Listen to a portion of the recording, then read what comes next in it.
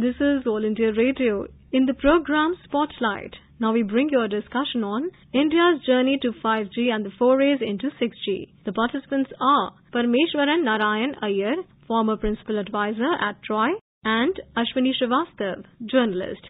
India is all set to connect all parts of the country with 5G telecom technology. Not only this, plans are afoot to foray into ambitious 6G technology plan. In this context, Prime Minister Narendra Modi had on Tuesday talked about India's transition from 3G to 4G and now to 5G and soon 6G, while addressing Silver Jubilee event of Telecom Regulator TRAI, that is Telecom Regulatory Authority of India. He talked about benefits of 5G and 6G technology and said that 5G technology is going to bring positive changes in the governance of the country, ease of living and ease of doing business. Can you please explain about the 5G technology in nutshell? What is it all about and what can people or the regular telecom user can expect out of it? The mobile technology started with 1G. G stands for the generation. First generation was the analog. Right. Second generation onward, the 2G technology, then 3G, then 4G, 5G, and next is going to be the 6G. If we look at that, the 2G technology was primarily based on the voice and the SMS. And the data speeds we were talking of about 64 kbps, kilobits per second data. That is the speed data speed that we could get in 6G. When it came to 3G, the third generation, the shift started going from voice to the data. Now in 3G, we are talking of data speeds of about 2 Mbps, 2 megabits per second, and it could go in advanced technologies of 3G up to 8 Mbps. Then comes the 4G technology. There the data speeds we talk about 20 Mbps. That's the current one what we are using. It could go up to 50 Mbps maximum. So here the videos and all these things started coming up in the 4G. Now, when we go to 5G, we are talking of speeds in terms of 10 gigabits per second. And when in the 5G, the whole concept is that it is moving away. So far it is again person to person. It is going to the Internet of Things, where the things around you are going to get connected onto the whole thing. It could be smart meters. For a very simple example that I can give you of 5G, the application could be that the electricity or gas or all these meters, nobody need to come to your home to take the reading. The meter reading could automatically go to the company. Or farmer could be using drones to fly over his orchids to get the data about all that sitting in a remote place, and so on and so forth. In fact, if up to 4G it is for human and one-to-one, 5G is for business, you could say, for the applications, Internet of Things. That is putting in nutshell. Now, When you go to 6G, from 5G to 6G, we are talking about the speeds of 200 gigabits per second. And there we are going to be connecting the worlds like the massive artificial intelligence, then virtual reality, all this will come into the place there in 6G. In fact, fuse the physical, human and digital world together. It will become much more intelligent. That's what the 6G is conceived. This is how the transition right from the 1G to 6G in the case of mobile technology comes. And well, let us remember that all this has happened in a matter of 25 to 30 years, in a very short span. Companies are gearing up to launch 5G over the next few months. Do you see that really happening maybe later part of this year? Or when should we expect 5G rollout across the country? 5G across the country would be a tall thing, but at least it would start rolling by the end of the year. If as planned by the government and the spectrum auctions takes place and the network starts deploying, I think we should be in a position to start the network in the country towards the last quarter of this year. And from there it will be slowly deployed across the country. See, geographically covering the entire country would be a huge task. But population-wise, a good percentage of that will be the first mistake. There are apprehension in the minds of some people that on the other hand, there are parts of the country which do not have mobile access or access to the network. And on the other side, we are going to launch higher platforms. We are going for higher technological advancement. How far that is justified? And do you agree with such apprehension that effort should be put on to connect each and every part of the country first with that technology? Later, we can look for its advancement. I think two separate issues. One is extending the connectivity to the remotest part of the country, because ours is a big country, geographically quite distinct, and it has got its own challenges in many places. to extend the connectivity. But let me put it this way. The government is taking all the steps in that direction also. In fact, the Honorable Prime Minister did mention in his speech that how we are trying to connect to the villages and far-flung places and bring them onto the whole ecosystem. Now, this is not one at the expense of the other. But if we do that, we will fall far behind. They both can go simultaneously. One need not be at the expense of the others. One is that definitely, yes, connecting the far-flung areas. That is also, and that is the priority of the government. That they are doing. At the same time, we should advance in the technological trend. Otherwise, we will be falling behind the rest of the world.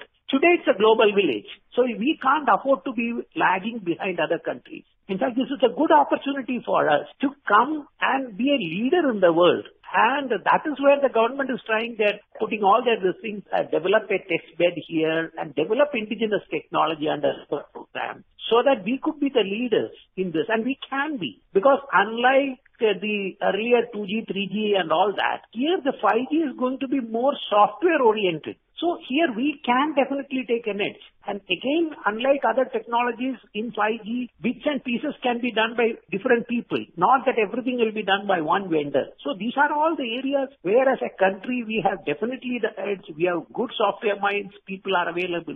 That is why the government is putting all these efforts in this. And I think one should not be one or the other. It should be both. And it is being done. I would like to quote few assertions made by Prime Minister. He said that the rollout of 5G technology will boost growth in agriculture, health, education, infrastructure and logistics.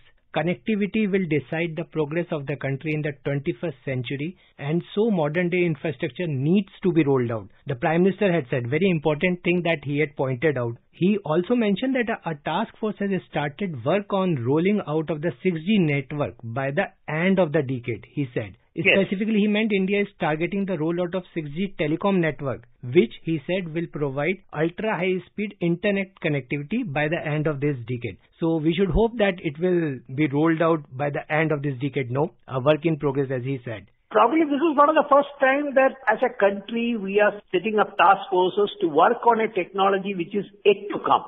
That's what a country which wants to take the leadership should do. There are task forces I am aware of that has been set up by the Department of Telecommunications. There are various task forces and even some of them are chaired by the Secretary himself. So there is a very senior level task forces are set up because whole ecosystem that we are talking of. And we are capable of delivering in that. So we have come to a stage where we have to take the leadership and all these pieces put together. You see, the Atmanirbhar Abhiyan. So this is a major initiative where we want to make the things ourselves. Earlier we were all importing the things. So this is a major thing. For we have our equipment now, which is being deployed by BSNL. Now in 5G, definitely you see with the kind of testbed that we have deployed, government has spent a lot of money in setting up state-of-the-art 5G testbed facility using the premier institutions, all the major IITs, the institutions, Indian Institute of Science, IIT Madras, Bombay, Kanpur, Delhi, Hyderabad, and Samir and all that. They have set up this facility. This will be a huge boost for the startups and other Indian industry to develop products for 5G. Because once you develop a product, you have to test it. Earlier, our products were being tested outside our country. We didn't have any test bed for it. That too, one is the money that is involved. Another is that he should allow you to test it. If we think that you're a competitor to them, he may not allow you to test it. Then how do you say that my product conforms? There are so many products in the whole ecosystem. It's the base stations are there, the equipment user nodes are there, the various softwares and hardware, everything is there. And as I mentioned earlier, 5G is going to be a group of all these. It will not be done by one company entirely. You said there will be a lot of Internet of Things, IoT applications. So all this has to be tested before we go and say that there is a product here. How do we test it? So do we have the necessary infrastructure for its rolling out? Absolutely. Like once the test bed is there and people are testing the products, a lot of people are already working, and in connection with the same, this thing, last couple of days, there was an exhibition in the Department of Telecom Sanchar Bhavan where various vendors are exhibited a number of products. So it's quite promising. And the contribution by the people of our country, whether it is outside or this thing, is very significant. One knows that. So there is no reason why they cannot replicate it here. During the Tuesday's event, Prime Minister said that it is estimated that the 5G network rollout will add USD 450 billion to the Indian economy. That's something huge, 450 billion. And this is not just increasing internet speed, but also the pace of development, creating jobs. He has insisted specifically. How do you feel that this 5G rollout, or maybe the 6G, when we are supposed to do it at the end of the decade, is going to help the economy? If you look at that, the role that the communication facilities plays in the whole economy is significant. Just look at the data consumption. We are one of the countries which is consuming the highest data. It is almost virtually like 14 GB data per subscriber per month. This is the kind of data that we are consuming, and which was just about 2014, it is 3 GB per year, around that. And another thing is, whether in rural or urban, our people have adopted to this technology very well. We know that. Today, how effectively mobile data is being used by the people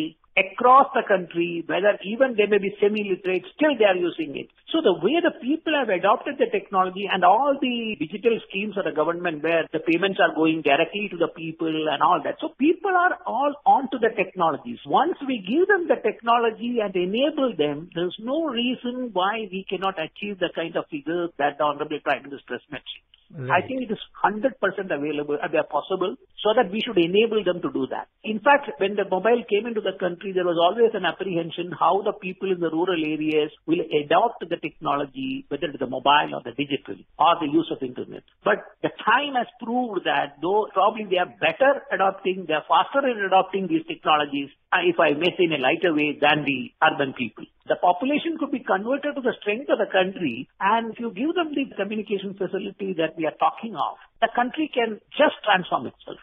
You talked about 5G testbeds, sir, during our interaction, and yes, as you correctly pointed out that it will enable startups and industry players to test and validate their products locally and reduce dependence on foreign facilities. This testbed, which was inaugurated by the Prime Minister on Tuesday, has been set up at a cost of around 220 crore. Do you feel, sir, there is a need to have more testbed? I mean, these would be operating at 5 different locations. Do you feel there is a need to have more? Actually, it's one testbed which is spread across all these. The most important thing is there that the government took the plunge and invested something like 220 crore rupees. And who have come to prepare that? The best technical brains in the country. All the premier IITs have come together. I don't know of any other project where all these people have come together. All the IITs, Indian Institute of Science, and everybody have come together to develop this project. This is a joint project. Now the thing is, any entrepreneur, the first and foremost thing that will come to the mind that if I develop something, where do I test? Every individual cannot have a testing facility because the testing has to be done in the whole ecosystem. Yeast may be a very small product. How to test that mine works? Because unless I have the testing facility of the whole ecosystem, where do I test it? That is where it comes in handy. The more people will become entrepreneurs, develop products, come into this, test it, and then if this country makes products, this can be sold across the world. And if you say that this is the product tested in this set, but these are the test results, you look at this. So we become a country which can export these things. Not only use it, export these kind of technologies outside the country. That is very important. What you have, the question is absolutely correct. The testbed will need to be improved and built upon. I'm sure our institutes are quite capable, and it is the people who are passing out from these institutes which go abroad and create this. So they will definitely able to do that given the right environment. This is the right environment. So on the one hand, we are going for technological advancement in terms of 5G and 6G rollout. Do you feel that there is a need to have some sort of literacy? If there is something which is useful to the people, of course they have to be assisted in this thing. But people would take the initiative to learn it. One need not force it upon them. Once they find that there's a technology which is going to help them and they need it, they would take the initiative. Then it will be easier for the government or other agencies to impart the training to them. And also let us put it this way, that there is a change which is not happening only in one thing. We have a national education policy, which is the new one, which is 2020, which has just come in. It's a skilling program of the government. So all these two will be put together in one thing and seen. All are going to help each other. They are all complementing each other. So that way, as a complete package, if you see, yes. But the most important thing is that, look, you see, the communication today has become one of the vital necessities in the life. And the people adapting to these things, the moment they know that this is going to be help them improve their own lives, people themselves will take the initiative and come forward. Thank you so much for talking to us and explaining the nuances of 5G and 6G rollout. Thank you. You were listening to a discussion on India's journey to 5G and forays into 6G. The participants were Parmeshwaran Narayan Iyer, former principal advisor at TROI, and Rashwani Srivastav, journalist. This program was produced and presented by the News Services Division of All India Radio. You can listen to it on our mobile app News on AIR. This program is also available on our YouTube channel, News on AIR Official. You may email your opinion about this program at airnsdtalks@gmail.com.